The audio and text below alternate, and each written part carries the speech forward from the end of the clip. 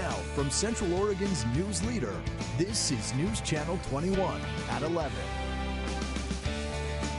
Good evening and welcome to News Channel 21. I'm Tracy Tuesday. After celebrating opening day yesterday, Mount Bachelor abruptly shut down operations today.